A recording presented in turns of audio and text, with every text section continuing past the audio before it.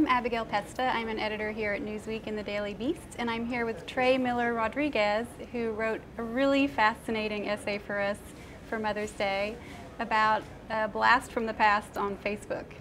Tell us what happened.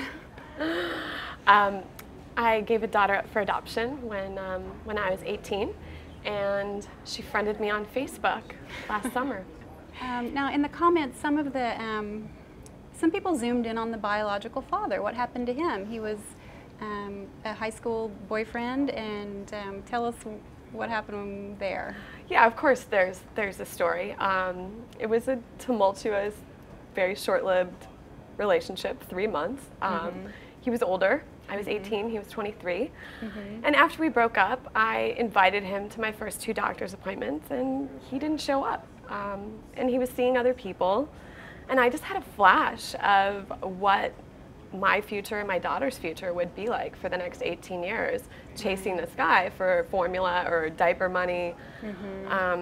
So, you know, he didn't seem terribly interested. So I didn't bother sending him the adoption memo. Right. And he wasn't terribly interested until he was served the adoption paperwork. And right, where he had to sign away his rights. And then he somehow became very interested. And right. But eventually he saw it too, that it wasn't the right thing.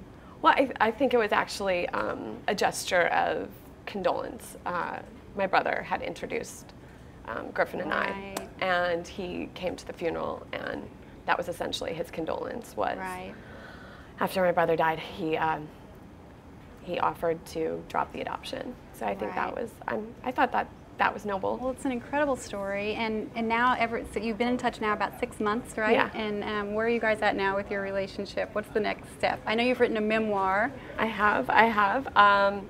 Well, the next step in terms of Lori is we're meeting in July in California, where she'll be meeting her grandparents and her great-grandparents. Wow. And they actually, must be thrilled. They're so excited. My grandparents are 90.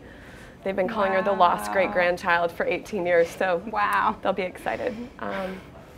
But she will also be reuniting with her biological father while she's out there as well. Oh, wow. So he's not being cut out of the story completely. Oh, that's great. That's nice. Yeah. Yes. Wow, well, that's going to be a wild reunion. Yeah, I would imagine. Yeah, she's be a fun sleepover. Definitely. Thanks so much. Something like that. Well, thanks so much for sharing your story. It was a tremendous Mother's Day story. Thank you. Really a beautiful thing. Thank you so much for having me.